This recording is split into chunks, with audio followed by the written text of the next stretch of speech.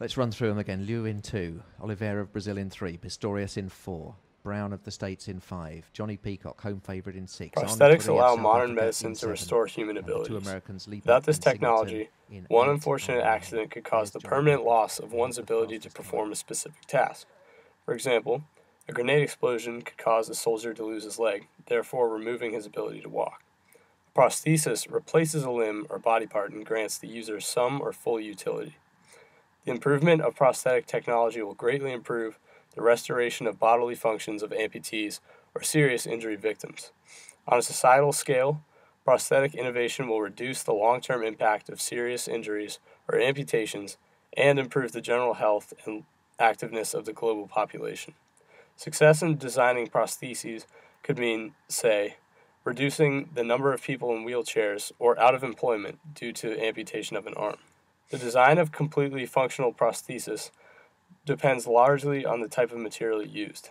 The chosen material needs to interact perfectly with the anatomical, biological, and chemical properties of the client's body. Given our budding knowledge of material science and engineering, we find the choice of materials in a prosthesis to be very interesting. It is a clear-cut example of how the analysis of the structural, mechanical, and chemical properties of a material can determine the functionality of a larger-scale product. Polypropylene, like most plastics, is unreactive and lightweight.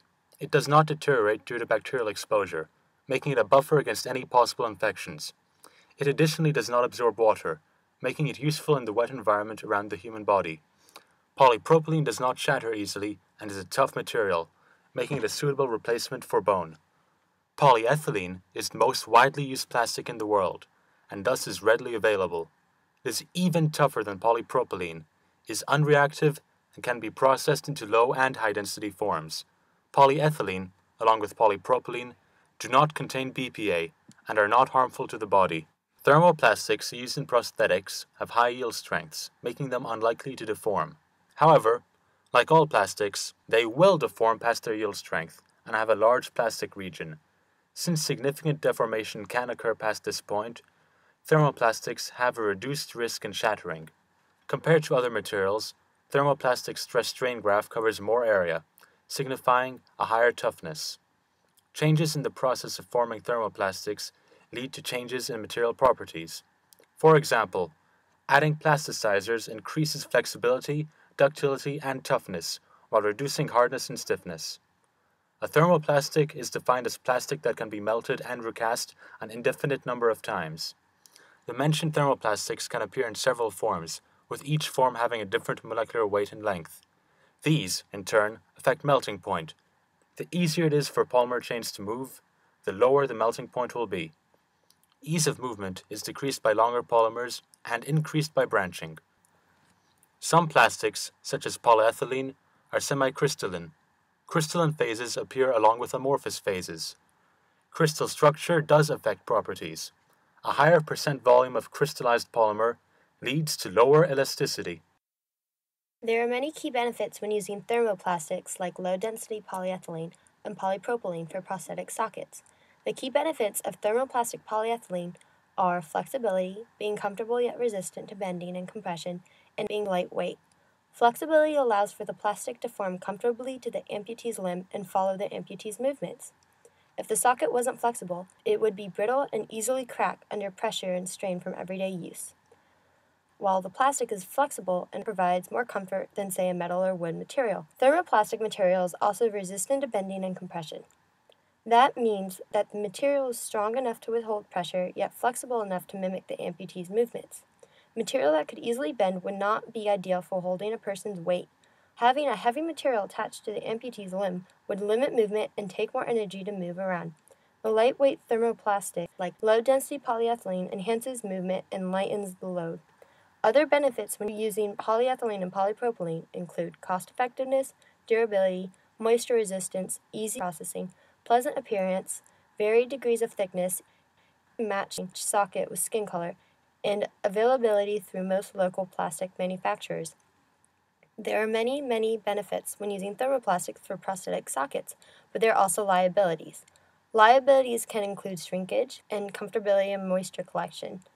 Thermoplastics tend to shrink when heat is applied, but the shrinkage rate is barely noticeable.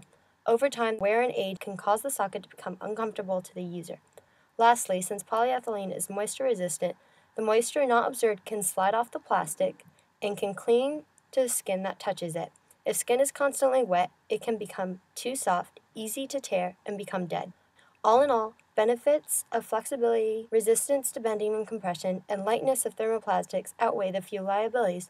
With that said, there is always room for improvement to make the material even better for prosthetic use. The use of thermoplastics are already an improvement for the materials used in prosthetics. With more advanced engineering, their already fantastic properties can be enhanced further. For example, polyethylene can be improved in prosthetics by using low-density polyethylene, LDPE, less dense than polyethylene, leading to it being lightweight. Engineers are looking at copolymers as well to see what combinations will lead to improved durability and fit. How the processing into low-density polyethylene can affect the structure and properties. Polyethylene can be processed by using high-pressure and high-heat methods, copolymers, molding, extrusion, and free radical polymerization. Low-density polyethylene is processed to produce a more branched structure as opposed to linear. The branching affects the degree of crystallinity and therefore affects the density. The branches in low-density polyethylene prevent the molecules from fitting closely together, which gives it a low density. The branching also increases the ease of movement, which contributes to its desirable properties such as being ductile, flexible, lightweight, and having high resilience. More research is being done as well to see how processing that adds more cross-links between the chains increases the strength and durability of the material.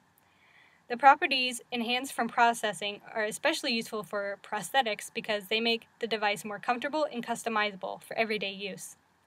Polypropylene can be processed in similar ways using molding, extrusions, and copolymers to change its molecular structure and toxicity and thus produce desirable properties. The structure of polypropylene is generally isotactic, meaning that all the side groups are on the same side of the main chain.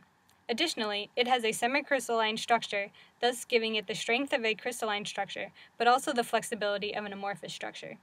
This allows for a lower elastic modulus than a fully crystalline structure. The lower elastic modulus makes it more elastic and less rigid, which allows for better fit and wear for patients. Furthermore, they do not gradually soften with a temperature increase. Instead, semicrystalline materials remain solid until a given quantity of heat is absorbed, and then rapidly change into a low viscosity liquid. This is very useful for processing since polypropylene is typically processed using injection molds and vacuum forming to fit the exact shape of the patient's body. As you can see from the material science triangle, engineering has improved greatly to produce methods to enhance properties such as strength and flexibility.